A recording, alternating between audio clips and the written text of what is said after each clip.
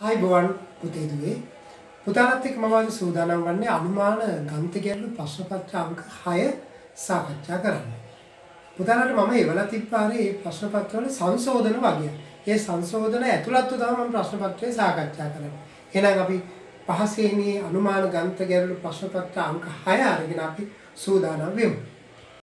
1. සඳකල විද්‍යාලයේ පිහිටා ඇත්තේ දකුණු පළාතේ ගාල්ල දිස්ත්‍රික්කයේ උඩුගම කලාපයේ තවලම් කොට්ටාසේ ඒවා පහත පරිදි සංකේත වලින් දක්වලා තියෙනවා. ඒ දැක්වෙන නිවැරදි ආකාරය. මේක අපිට මෙහෙම ගන්න පුළුවන්. පුතාලා දන්නවා පළාතක් තුල තමයි දිස්ත්‍රික්ක පිහිටලා තියෙන්නේ. මේ පළාත. රතු පාටින් ත්‍රිකෝණයෙන් පෙන්නලා තියෙන පළාත. එතකොට පළාතක් තුල දිස්ත්‍රික්ක තියෙනවා. සමචතුරස්‍රයේ තියෙන දිස්ත්‍රික්ක වලින්. දිස්ත්‍රික්ක තුල කොට්ටාස තියෙනවා. ඒකට යටින් තියෙන කොට්ටාස. ඒකට යටින් තියෙනවා පාසල. පාසල් තියෙන ඍජු කෝණාංශ. එහෙනම් අපිට ගන්න තියෙන උත්තරය 2. පහත සංඛ්‍යා රටා තේරුම් ගෙන හිස්තැනට ගැලපෙන අගය සොයන්න. මෙන්න රටා. බලන්න. 6 18න් ගුණ කරපුවාම 108ක් එනවා. 108 එන තව අපි උත්තරයක් හොයාගන්නවා 27 4න් ගුණ කරපුවාම. 108යි. ඊගාවට 4 8න් ගුණ කරපුවාම 32 එනවා. 32 එන තව ක්‍රමයක් තියෙනවා. යට තියෙන 8 4න් ගුණ කරපුවාම 32යි. 10 16න් ගුණ කරපුවාම 160යි. 160 ගන්න පුළුවන් අපිට.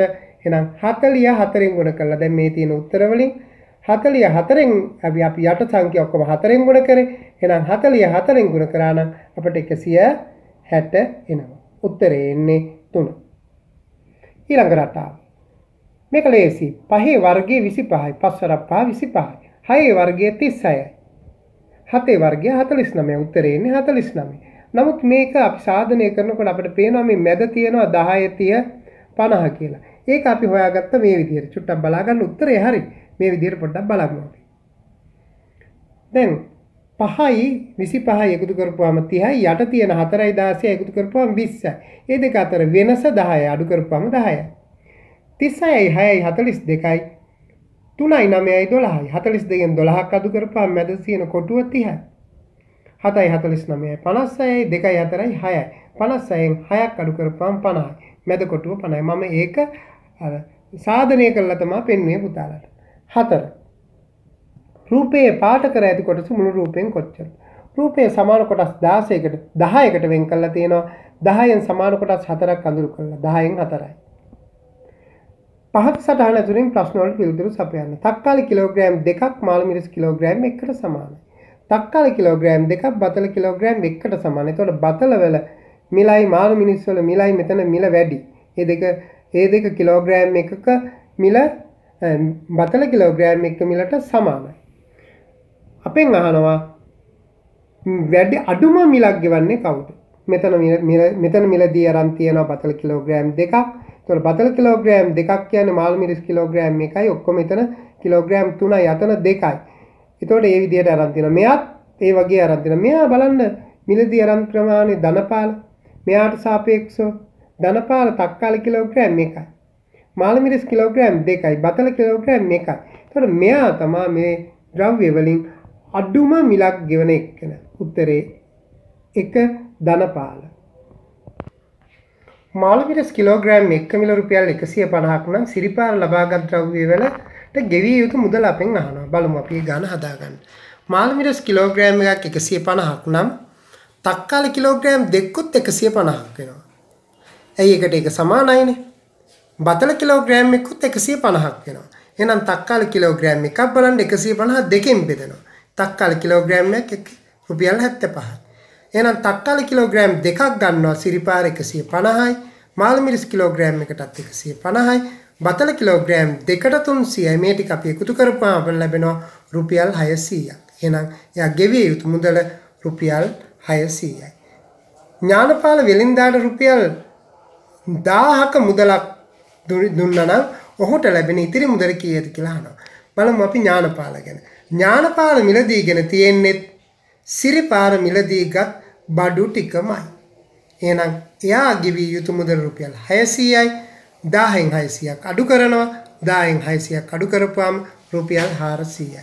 උත්තරය 2 රුපියල් 400යි. පුතාලට මතක ඇති සංශෝධන පත්‍රිකාව මම එව්වා. ඒක අපි වෙනස් කරගත්තා නම් එන්න ඕන රුපියල් 400යි. පහත රූප සටහන ඇතුලින් ප්‍රශ්න වලට පිළිතුරු සපයන්න. බලමු සටහන. මෙන්න මේ විදියට. මේ සටහන මම ගොඩනගා ගන්න ආකාරය සකස් කරා. ඉස්සරවම අපි යට තීරුවට යනවා. රෝම ඉලක්කම් 1 තියෙන්නේ. ඒ වගේ වටිනාකම 8යි කියනවනේ. එහෙනම් 1ක් 2යි. ඊට පස්සේ අපි සියලුම අඹ වලට 2 කියන වටිනාකම අපි යොදනවා. 2 යදුවට පස්සේ අපි යනවා බලන්න රෝම ඉලක්කම් 2ට අඹ වලට 2ක් යදුවා නම් 11න් 2ක් අඩු කරපුවාම කීයද? 9යි. 9 3ට බෙදුවා නම් ඉරේ වටිනාකම 3යි. සියලුම ඉර වලට අපි 3 කියන වටිනාකම යොදනවා. ඊට පස්සේ අපි යනවා මෙන්න මේ රෝම ඉලක්කම් 3 කියන තැනට මම 3 දාලා තියෙන්නේ. එතකොට දැන් අපි ඊට යොදාගත්තාම අපිට ඒ ටික එකතු කරපුවාම පේනවා 3යි 2යි 5යි 5යි 2යි 7යි. 11න් 7ක් අඩු කරපුවාම 4යි. තරුවක වටිනාකම 4යි. මම සියලුම තරු වලට 4 දැම්මා. සියලුම තරු වලට 4 දැම්ම නම් අපිට හොයා ගන්න පුළුවන් මෙන්න මෙතන තියෙන ඍජු කෝණාශ්‍රය. ඍජු කෝණාශ්‍රය හොයාගන්න අපි මේ පැත්තේ වටිනාකම අපි හොයාගෙන තියෙනවා 3යි 4යි අඹගෙඩි දෙකට 4යි 4යි 3යි 7යි 12න් 7ක් අඩු කරපුවාම 5යි. ඍජු කෝණාශ්‍රයේ වටිනාකම 5යි. මේකේ වටිනාකම 8 උත්තරේ 1 5. මෙම සටහනේ ප්‍රශ්නාර්ථ ලකුණට යෙදී ඇති ස්ථානීය අගය අපෙන් අහනවා. ප්‍රශ්නාර්ථ ලකුණ මේ ටික අපි ඔක්කොම අගය එකතු කරනවා. මෙතන කොටස 3යි 2යි 5යි 5යි 5යි 10යි 10යි 4යි 14යි. උත්තරය 1 14. එක්තරා වැඩක් දවස් 5කින් අවසන් කිරීමට මිනිසුන් 8 දිනක් අවශ්‍ය වෙනවා. ඒ කියන්නේ එක වැඩක් අවසන් කරන්න දවස් 5කින් අවසන් කරනවා නම් මිනිස්සු 8 දිනක් ඕන වෙනවා. ඒ දින 4කින් නිම කිරීමට කී දිනක අවශ්‍ය වෙනවද කියලා අපෙන් අහනවා. එහෙනම් පුතේ අපි මේ විදිහට බලමු. දවස් 5ක වැඩකට මිනිස්සු 8ක් ඕන. එහෙනම් එක දවසකට මේ මිනිස්සු ටික දැම්මොත් අපි 8 ගුණ කරනවා 5න් 40යි. 40ක් මිනිස්සු ඕන වෙනවා එක දවසකින් ඉවර කරන්න. දවස් 4කින් බලන්න අපි මොකද කරන්නේ? 40 4ෙන් බෙදනවා. 40 4ෙන් බෙදුවාම 10යි. මිනිස්සු 10 දිනක් අපට අවශ්‍ය වෙනවා දවස් 4කින් අවසන් කරන්න. එතකොට උත්තරේ 3 10. මිනිසුන් කීප දෙනෙකුගේ උස පිළිබඳ තොරතුරු පහත සටහනේ දැක්වෙනවා. මේ තියෙන උස පිළිබඳ තොරතුරු. බලන්න මේක දිහා. වම් පැත්තට ඊතලේ හිස ඇවිත් තියෙන එක්කෙනා මේ පැත්තේ පෙන්වනවා මිටිලු. එතකොට B වැඩි A අඩු. ඒ කියන්නේ A මිටි B උසයි කියන එක. මේ පැත්තට ඊතලේ ගිහින් තියෙනකොට E හිස තියෙන පැත්තේ මිටි C උසයි. එහෙනම් එතකොට A දෙන්න අතරින් C වැඩි D අඩුයි. හොඳට බලන්න මේක දිහා. ඊට පස්සේ අපෙන් අහන්නේ මොකද්ද? මින් උසම තැනැත්තා. අපිට මේකෙන් උසම තැනැත්තා අපිට තෝරනවා නම් අපිට ගන්න තියෙන්නේ AB අතර නම් B එක්කන උසයි. CD අතර නම් C එක්කන උසයි. මේ උත්තර වලින් අපිට හොයනකොට මේ උත්තර වගේක් දීලා තියෙනවා ABD කියලා. එහෙනම් ABD කියන උත්තර දීලා තියෙනවා නම් අපිට මින් උසම තැනැත්තා කවුද කියලා අහනවා නම් අපිට ගන්න තියෙන්නේ උත්තරය B. මොකද B A වලට වඩා වැඩි. ඒ හින්දා B තමයි ගන්න තියෙන්නේ. මෙතන හොඳ වෙලාවට අපිට C කියන උත්තරේ මෙතෙන්ද දීලා නැති නිසා අපි තෝරා ගන්නවා උත්තරේ 2 B. 12. එක් පාදයක දිග සෙන්ටිමීටර 8ක්. සමපාද ත්‍රිකෝණයක් එහෙනම් 8 වරක් 3 24යි. මෙන්න 8 වරක් 3 24යි. අපෙන් අහන්නේ මොකද්ද? එතකොට ඒකේ පරිමිතිය සෙන්ටිමීටර 24යි. එය දිග ඇල්ල සමචතුරස්‍රයක් හදනවා නම් සමචතුරස්‍රයක් හැදුවා නම් අපිට 24 4ෙන් බෙදන්න ඕන. 24 4ෙන් බෙදුවාම සෙන්ටිමීටර 6යි. උත්තරය සෙන්ටිමීටර 6යි. මම මේ විදිහට පුතාලට බලන්න හරි ගැස්සුවා. මේ තියෙන්නේ අපි හදපු ත්‍රිකෝණය.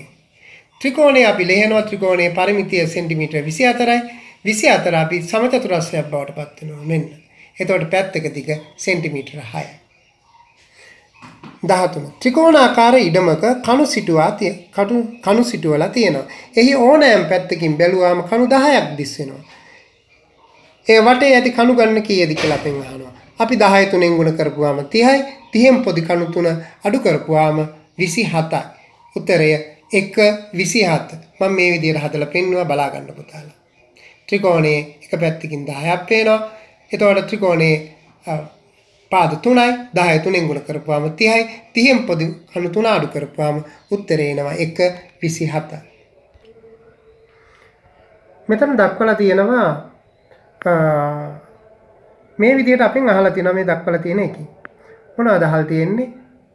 වෘත්තයෙන් එක වෘත්තයකින් අඹ අනිත් වෘත්තයෙන් දොඩම් B වලින්. එතකොට අන්නාසි දක්වලා තියෙනවා ඍජු කෝණාශ්‍රයකින්. මේ තියෙන්නේ මේ විදිහට. මම අන්නාසි කියන එක රතු පාටින් මාක් කරා පුතාලට බලා ගන්න. එතකොට අඹහා අන්නාසි වලට පමණක් කැමති ළමයි ගන්නවා. අඹහා අන්නාසි වලට පමණ. මෙන්න මේ තුන් දෙනා අඹ වලටත් කැමති අන්නාසි වලටත් කැමති. එහෙනම් උත්තරේ ගන්න තියෙන අපට 2 3. ඊළඟට 15 අඹහා දොඩම් වලට කැමති ළමයින් ගන්න. දැන් බලන්න අඹ කියන එක මේ ඒ වලින් දක්වලා තියෙන අඹ. මේ සියල්ලම අඹ තියෙන්නේ මෙතෙන් යනකම් මෙන්න මෙතෙන් යනකම් අඹ. එතකොට මේ ටික දොඩම් වලට. මේ ටික දොඩම් මෙතෙන් යනකම් දොඩම්. එහෙනම් අපෙන් අහන්නේ මොකද්ද? කැමති ළමයි ගණන කීයද කියලා. එහෙනම් අපිට ඒක හොයාගන්න පුළුවන් මෙතන තියෙන සියලුම ළමුන් ගාන ගණන් කරලා. මෙතන සියලුම ළමයි ගාන අපිට එකතු කරපුවාම අපිට ලැබෙනවා 32. 19යි 13යි 32. උත්තරේ 2 32. මේව පළතුරු වර්ග 3ටම කැමති ළමයින් ගන්න කීයද? පළතුරු වර්ග 3ටම කැමතියි. බලන්න මෙන්න මේ 5 දෙනා නේද මේ ඔක්කොටම කැමති. අන්නාසි වලටත් කැමති, අඹ වලටත් කැමති, දොඩම් වලටත් කැමති. ඒතර කී දෙනෙක් ඉන්නවද?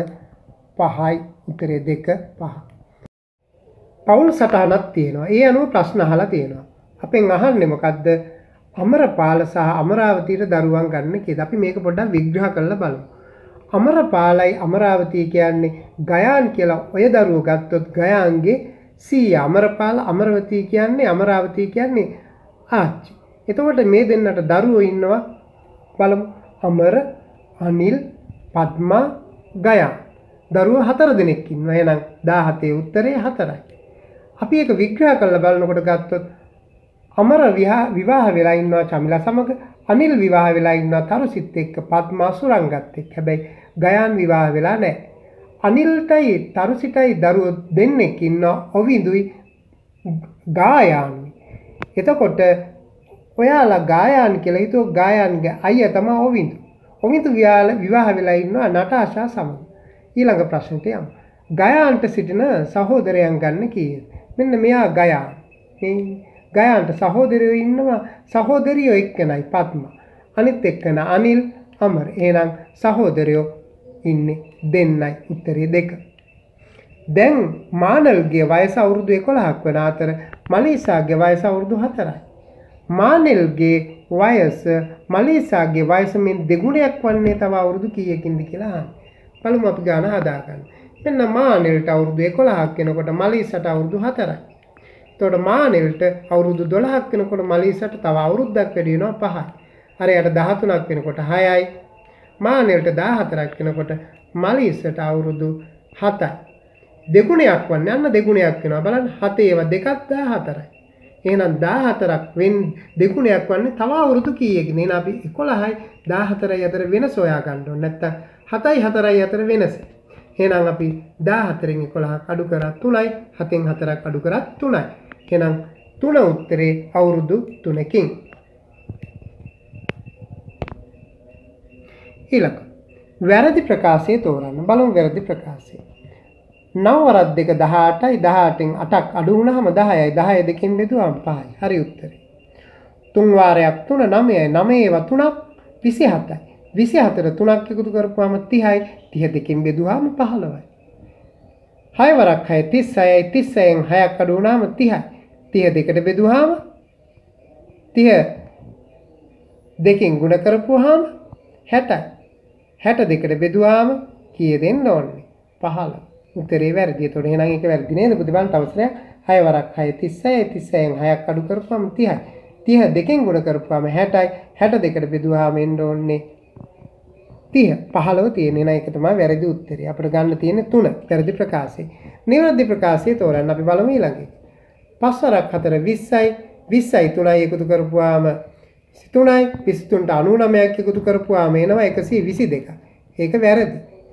දෙවෙනි උත්තරෙත් ඒ වගේ බලමු 10යි 10යි 20යි 20ට 10ක් එකතු කරපුවාම 31යි 31කින් 10ක් අඩු කරපුවාම 21යි 21ට 99ක් එකතු කරපුවාම එනවා 120ක් එනවා. එතකොට එහෙමනම් එතන උත්තරේ වැරදි. ඊළඟ එක බලමු. 55ට 48ක් එකතු කරලා 101ක් අඩු කරපුවාම බලමු අපිට උත්තරේ එනවද කියලා. 99ක් අඩු කරපුවාම 105 එනවා. එහෙනම් 20 උත්තරේ 21 උත්තරේ 3. ඒක තමයි නිවැරදි ප්‍රකාශය. ජුවානිස්ගේ වයස රාමාගේ වයසෙන් 4 ගුණයක්. ජුවානිස් කියන එකන රාමා වගේ වයස අවුරුදු රාමා වගේ 4 ගුණයක්. අවුරුදු 3ක් එකතු කළ විට ලැබෙනවා. ඒක තමයි අවුරුදු 3ක් එකතු කරන්නත් ඕන. රාමාගේ වයස අවුරුදු 5ක් නම් ජුවානිස්ගේ වයස කීයද? අපි ඒක හදමු බලන්න. මෙන්න මේ විදිහට බලා ගන්න මේ. ජුවානිස් කියන්නේ රාමා ගුණ කරනවා 4 3ක් එකතු කරලා. මෙන්න මම මේ විදිහට ගත්තා. එහෙනම් රාමට අවුරුදු 5යි. එහෙනම් 5 වරක් 4 20යි 20ට 3ක් එකතු කරපුවාම 23යි. ජුවානිස්ගේ වයස අවුරුදු 23යි. උත්තරේ 3 අවුරුදු 23යි. සුනිල් කියන පුද්ගලයා තමා ළඟ ඇති මුදලින් 4න් එකක් පොත් මිලදී ගැනීමට වියදම් කළා. ඉතිරි මුදල සමාන කොටස් දෙකකට බෙදා එක කොටසක් ඇඳුම් ගැනීමට වියදම් කළා. ඉන්පසු ඔහු ළඟ ඉතිරි මුදල රුපියල් 300කි. ඔහු ළඟ මුලින් තිබූ මුදල කීයද කියලා අහන්නේ. අපි ඒක හදාගමු මේ විදිහට. බලන්න පුතා මේ සටහන් දිහා පොඩ්ඩක්. සුනිල් ළඟ තමා ළඟ මුදලින් 4න් එකක් වියදම් කරා. මේ තියෙන 4න් එක. පොත් ගන්න වියදම් කරා. ඉතිරි මුදල සමාන කොටස් දෙකකට. මම මේ සමාන කොටස් දෙකකට අරගෙන තියෙනවා. ඔය ලේසර් පොයින්ට් එක දිහා බලන්න අන්න සමාන කොටස් දෙකකට එනවා. සමාන කොටස් දෙකකට බෙදා එක් කොටසක් ඇඳුම් ගැනීමට වියදම් කරා. ඉන්පසු ඔහු ළඟ ඉතුරු වුණේ 300යි. මේ ඇඳුම් ගත්තාට පස්සේ ඉතුරු වෙනවා 300. එහෙනම් එහා පැත්තත් 300 වෙන්න ඕන. 300 එකතු කරපුවාම 600යි. 600යි කියන්නේ සමාන පංගු 4න් 3ක් 600යි. සමාන පංගු 4න් 3ක් 600 නම් 4න් එකක් කියන්නේ 200යි. එහෙනම් ඔහු ළඟ තිබු මුළු මුදල බලන්න මොකද කරන්න ඕනේ? 4න් 3ක් 600 නම් 4න් 3ක් 200 නම් 600යි 200යි එකතු කරනවා උත්තරය රුපියල් 800යි. 3 උත්තරේ. රූපයේ ඇති සමචතුරස්‍ර ගන්න කීයද කියලා අහනවා. බලමු රූපේ. මෙන්න රූපේ තියෙනවා. බලන්න අපි මං කළු පාටින් ලකුණු කරලා තියෙනවා සමචතුරස්‍ර ගන්න. සමචතුරස්‍ර 6යි. ඊළඟ රතු පාටින් ලකුණු කරලා තියෙන සමචතුරස්‍ර ගන්න 7යි. උත්තරේ 3 7. පහත මිල දර්ශනය ඇසුරින් නිවැරදි පිළිතුරු තෝරන්න. බලන්න මිල දර්ශනය දිහා. මේ සංශෝධනයක් කියලා තිබ්බ යට ටික මම අයින් කරේ නිසා. අඹ අන්නාසි අඹ රුපියල් 56යි. අඹ අන්නාසි 40යි. ලේසි ගාන. අඹ වලට අඹ අයින් කරපුවාම අන්නාසි වලට අන්නාසි අයින් කරපුවාම අඹ ඉතුරු වෙනවා. 56න් 40ක් අපි අඩු කරනවා. 56න් 40ක් අඩු කරපුවාම 16යි. එතකොට අඹ ගෙඩියක මිල රුපියල් 16යි. අඹ ගෙඩි දෙකක් සහ අන්නාසි ගෙඩියක් ගැනීමට මේ බලන්න. අඹ ගෙඩි දෙකයි අන්නාසි ගෙඩියයි මෙතනම තියෙන උත්තරේ. රුපියල් 56යි. උත්තරේ 1 රුපියල් 56යි. රට ඇසුරින් ප්‍රශ්න අහනවා. බලමු මේ රටාව මොකක්ද කියලා. හොඳට බලා ගන්න. 6 3න් අඩු කරපුවාම 3යි. පටන් ගන්න 6 සහ අතන 6. අතන 3. 6න් 3ක් 3යි. 4න් දෙකක් අඩු කරපුවාම 2යි. ඒ වෙනස අපි ගුණ කරනවා. වෙනස ලැබුණු උත්තර දෙක ගුණ කරනවා. 3 වරක් 2 6යි. බලා ගන්න මෙහෙම හැදෙනවා. උදාහරණ ඒකත් එක්ක කොටුව බලා ගන්න. 6න් 3ක් 3යි 4න් 2ක් 2යි 3 වරක් 2 6යි.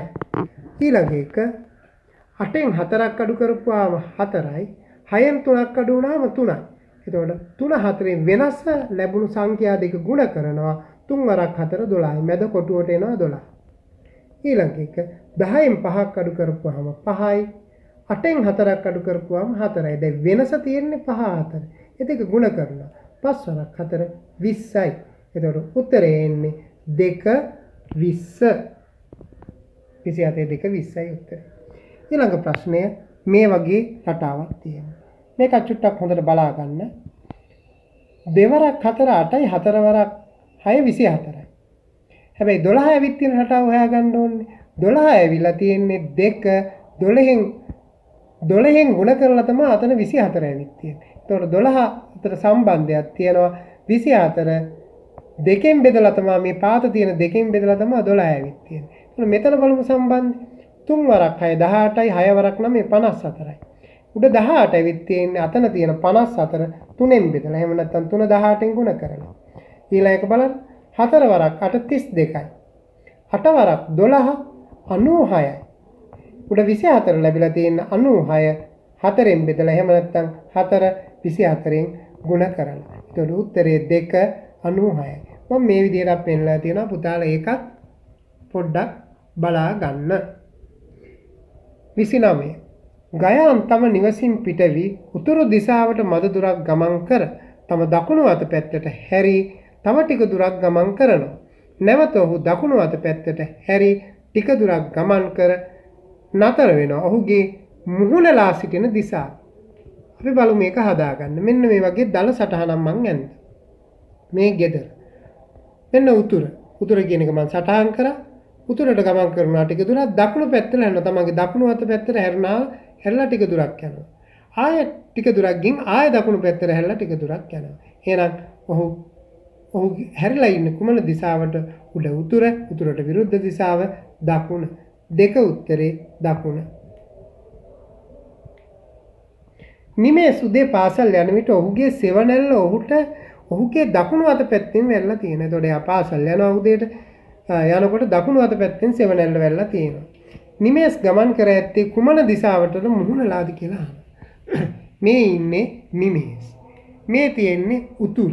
එතකොට නැගෙනහිර තියෙන්නේ මේ පැත්තේ. නැගෙනහිර පැත්තෙන් උදේට ඉර පායලා තියෙන්නේ. නැගෙනහිර පැත්තෙන් ඉර පායලා තියෙනවා නම් ඉරට විරුද්ධ දිශාවක් තමයි ඊවණැල්ල වැල්ලා තියෙන්නේ. මෙන්න සෙවණැල්ල. එතකොට සෙවණැල්ල වැල්ලා තියෙන්නේ යාගේ දකුණු අත පැත්තෙන් නම් මේ දකුණු අත. බලන්න දකුණු අත. දකුණු අත මේ තියෙන්නේ දකුණු අත. එතකොට දකුණු අත පැත්තෙන් නම් එයා ගමන් කරන්නේ කොයි පැත්තටද? අපි හැරිලා බලමු. දකුණු පැත්තට තමයි එයා ගමන් කරන්නේ. උත්තරේ 32 දකුණට. ඒක ප්‍රශ්න පත්‍රය සාකච්ඡා කරලා අවසానයි. හැබැයි මේ ප්‍රශ්න වල වැරදිච්ච ඒවා නැවත තමන් අවබෝධ කරගන්න බලන්න. එහෙනම් අපි නැවතත් ප්‍රශ්න පත්‍රයක හමු වෙමු. හැමෝටම අයබෝවන්.